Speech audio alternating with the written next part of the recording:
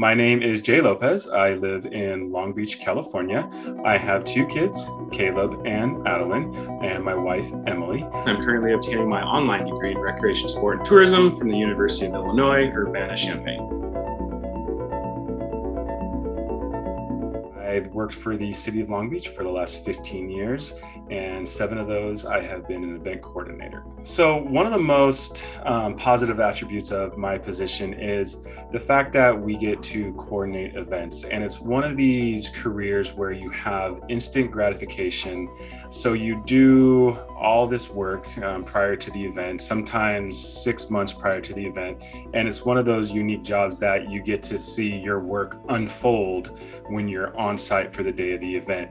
You see the families coming out, you see them having a good time. And I would like to say that is definitely one of the most rewarding aspects of my position, is just seeing the participants arrive at the event and having a good time throughout the event on the day of. So I found out about the University of Illinois through my wife. And it was funny is that when I first met my wife, we were kind of talking, when you first date questions, what do you do, this, that, and the other thing. We were talking about our education. And I was like, oh yeah, I went to Cal State Long Beach and I majored in the recreation and leisure program there. And she's like, no way, my father just retired as a professor at the University of Illinois as a recreation professor. I was like, oh, no way. So there's various items that I have taken from the curriculum that I have applied to, of course, my career. You think but then once you start getting into the textbooks and professors, you're like, wow, I can definitely improve upon my management skills of managing employees, and not just managing staff, but imagining their personalities and them as a person. Sometimes we can kind of get into the weeds, and as far as staff, as in, they're just part of your career, part of your work, but they're a person as well. And that really came across in several of the classes. So that's something that I'm definitely going to take out and move forward and implement moving forward into my career.